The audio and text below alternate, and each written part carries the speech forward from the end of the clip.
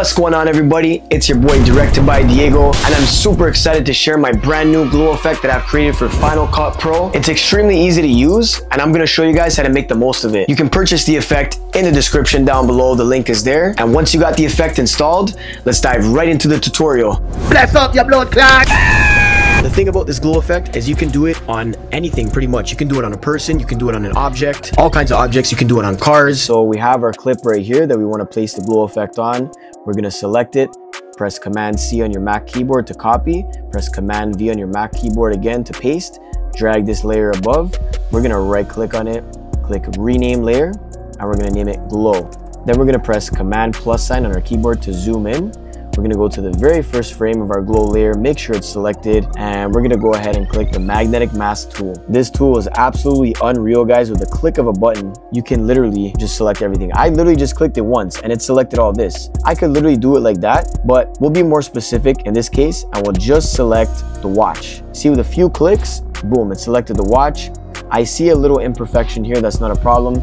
We'll go to our minus tool right here, and we're going to adjust the size of our brush, and we're just going to cut this out right here. Boom, perfect. So now I'm going to go to the top and click analyze, and as you can see, it analyzes the watch in one click. It's absolutely unreal, guys. This is crazy. So now what I want to do is grab any random clip. If you watch my tutorials, you'll understand why I have this clip. Pretty funny. But we'll just grab this random clip, for example, and we'll drag it under our layer, and we're just going to see how our layer masked out. Perfect. That looks good to me. You can always adjust the feather as well. So if I raise the feather, you can see it does all that, but this is perfect for me. So now let's go ahead and delete this middle layer. We don't need it anymore. The sole purpose of this layer was literally just to see how our mask came out. So now under our effects tab right here, you're going to click this icon right here to show the effects browser, and we're going to go down to Director Diego Glow. You can invest in my plugin by clicking the link down below where you can then purchase the effect. So we're going to play with the settings here. There's a bunch of different settings that makes it look the way it does. I want to raise the exposure here and the intensity a little bit just so I can see the glow better. Now I'm going to adjust this here, glow size a little bit bigger. You can also adjust the streaks. I don't want it to look like this. Obviously this looks bad, but I'm going to drag this softness all the way to 100%. And we have our glow amount as well. Cool. That's sick. That looks dope. That's really cool, guys. Yeah, that's dope, guys. If you raise the intensity, you can get results like that. So I like the way this is looking, guys. I would also like to mention that you can adjust the tint as well. Now, the way that I color graded the scene has this kind of orange and teal greenish tint to it. So I like the color here because it's that light lime green, which matches. But you can always go to the tint section right here, drag it all the way to the top or even in the middle, however you'd like. And then you can play with the tint color, whether you want it to be orange.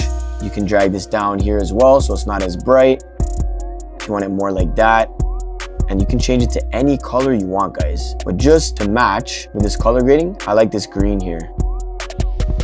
That's dope. It's really that easy, guys. You just drag and drop, adjust the settings, and there's your glow plugin for Final Cut Pro. For years, I've struggled to find a good glow plugin for Final Cut Pro, such as Deep Glow, VR Glow, and the glow built in After Effects, but I provided a solution for us Final Cut Pro editors that have been waiting for a good glow plugin. Here it is, guys. I got you. And just another quick tip as well, you can always go to the beginning of your clip, you can bring your exposure down, or you can have the glow set up how you'd like. And then, for example, let's go to a part where he kind of moves his wrist here.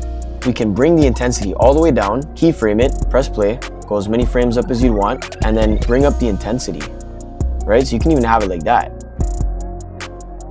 And then like maybe here we can make another keyframe and then just kind of drag it down a little bit. And then what do you get?